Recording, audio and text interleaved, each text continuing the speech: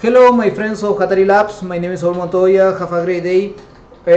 We are going to create a tutorial. This tutorial is about the simulated, is how to generate plots that can compare the observed and simulated heads of a MODFLOW model with Model Muse and Python.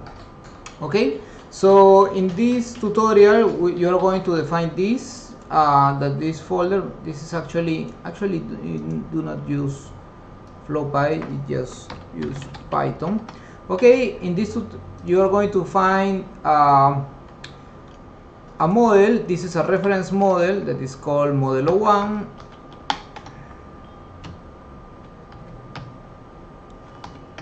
Okay, this is a reference model, the scripts, and this is the figures that will be these are the figures that will be generated by the code. Okay, so first of all we go here, and on the model this is a Model Muse file, so we open the Model Muse file. Okay, and this is a regional model over an Andean basin that has more than 100 piezometers. Okay, that is great. Okay, what else do we have here? The purpose of this tutorial is also to show you which are the tools in Model Muse as well that can help you in order to do this comparison. There are two. If you go to, okay, first of all I have the results of a previous simulation. Okay, great. So I will run this. Okay, I will run my model. Okay,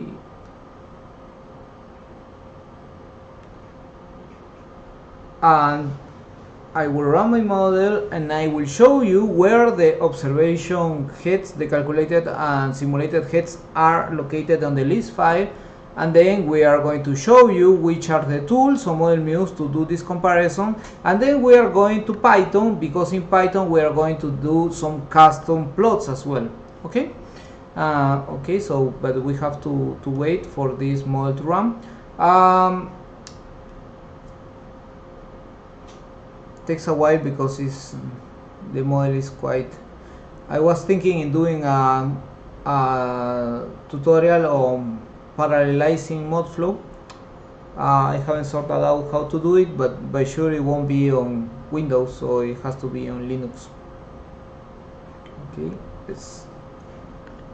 okay, great, has already stopped. This is the list file, and if you go to the bottom of the list file, you can actually see the observed value and the simulated value and the difference. Okay, but these results are located as well here on model.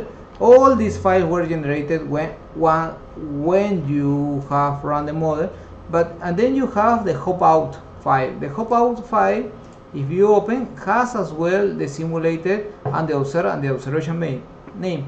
What is great about this is that you only have here the piezometers, while on the list file you have everything. I mean, here on the list file you have the water balance and so on. So that is why this tutorial uses the hop out file. Okay, great. So then okay, I will open the hop out in Model Muse. Here in data visualization. Here in data visualization, we go to head observation results, and this will point directly to the hop out file.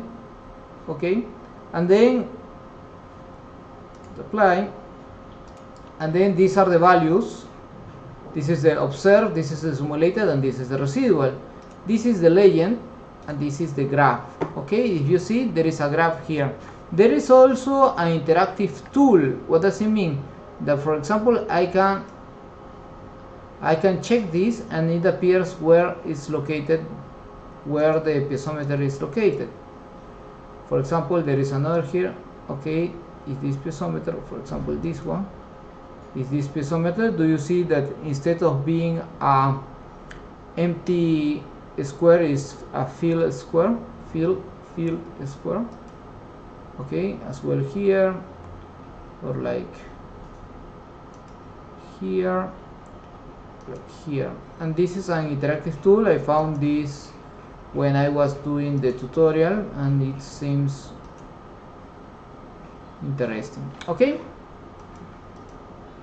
Okay, then you have the legend, and then, well, the legend is not showing you much, and then you can have the residuals, where the positive residual, where the simulated is too low respect to the observed, are blue, and where the simulated is too high are in red. Okay, do you see that? Yeah. Okay, so I think that this is great for the tutorial, and now we are going to do this is great, something that is kind of, because actually we cannot export this, and like the visualization could be improved. Okay, I think that is great, but it could be improved. That's why we have done a Jupyter notebook. Okay, so let's start with our Jupyter notebook. Okay, we go to documents. I strongly recommend you that you place the folder that we are going to provide on your documents, okay, because then you can follow the procedure of the tutorial. If you place the folder in another place, you might find problems, not on the script but on the links in between files. Okay, so here we'll create a new Python 3 notebook that will be called tutorial. Okay, oops, sorry, this is tutorial. Great, so what do we do here? First, we import the required libraries, so it is NumPy, Matplotlib, and Pandas. Then we set up the model folder and model name.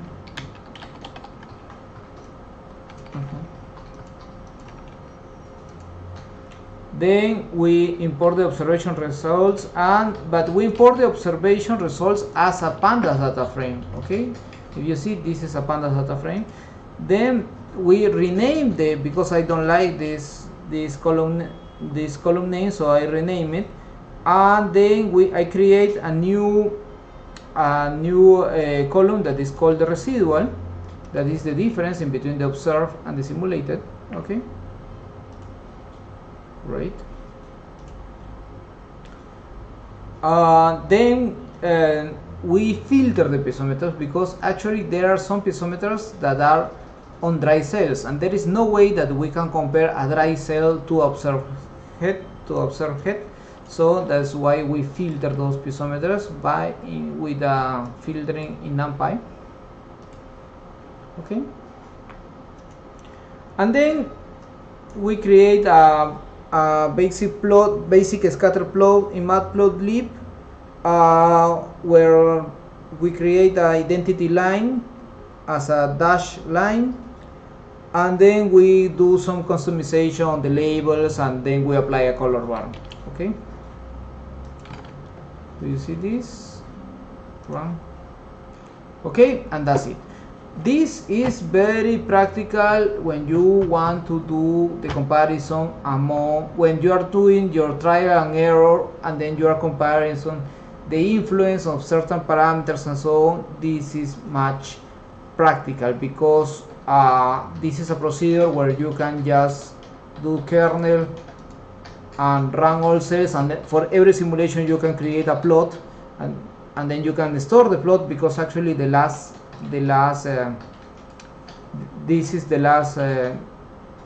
line is actually what is exporting the plot as a GPG. So here on figures we have the plot, and this is, and you can copy paste also, but you can as well compare this plot with the result of another plot where you have shifted something, or you can you have inserted another hypothesis of recharge, of hydraulic conductivity, conductance, and so on. Okay? My name is Saul Montoya. We are from Hatari Labs. We are open source. We are a blog dedicated to the knowledge sharing in open source software, basically on groundwater modeling and on spatial analysis. Okay, I hope that you find this very useful for your research. If you like what we do, just give it a like and subscribe to our YouTube channel, and as well you can share our content and our posts through your social networks. Once again, my name is Saul Montoya. Have a great day and see you in coming tutorials. Bye bye. Bye.